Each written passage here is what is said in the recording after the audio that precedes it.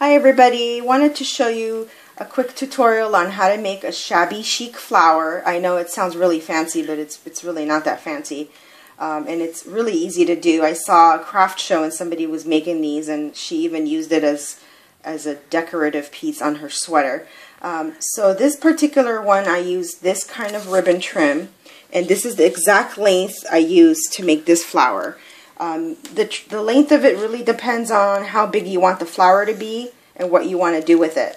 So since I made this one using this trim, this time I'm going to use the white fluffy one. And these I bought from, this one I bought from Joann's, and this one my sister gave me from going to downtown LA. But I'm pretty sure Joann's has this one too.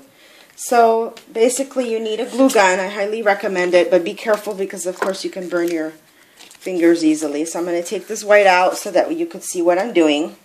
And so the first step, and the trick with this is just use a little bit glue at a time, because if you glue the whole thing then it gets really messy. So the first thing I'm going to do before I start gluing is I'm going to basically glue this two ends together. And this is not an exact science. You can, if you mess up a little bit, that's fine. That adds to the whole shabbiness.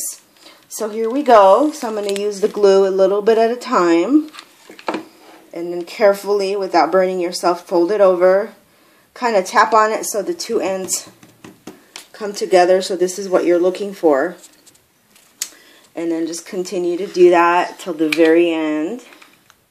Of course, I'm going to run out of glue in the middle, so I have one ready.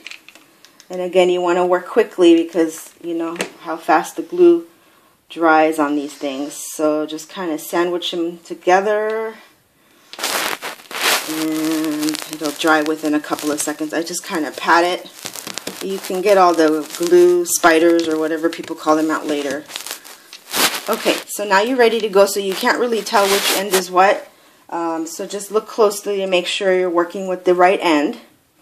And now what we're going to do is fold the flower together. So here we go again with the glue gun. So look for your two edges that have met. Put a little bit of glue, and you're going to start rolling it around. So here we go. And I would roll it kind of tightly because you don't want all the stuff hanging out. All the different frizzies. So that's going to basically be our bottom.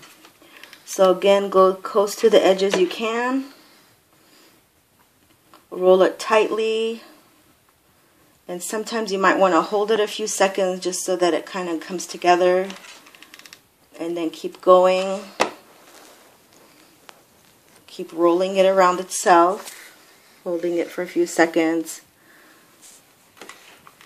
And almost done. You see, I'm not, aiming for perfection here because at the end it's going to look really neat and kind of different. And not something you would find at a store. So again, looking for the end. This time around I can pretty much use the whole thing. And then roll it around itself.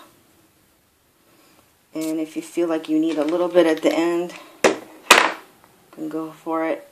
And then there you go. So basically, some people like to take a circle and kind of anchor it. So while that's happening, that can kind of dry on its own. So I just made a circle. Doesn't have to be perfect. Put a bunch of glue on it. And then remember your bottom.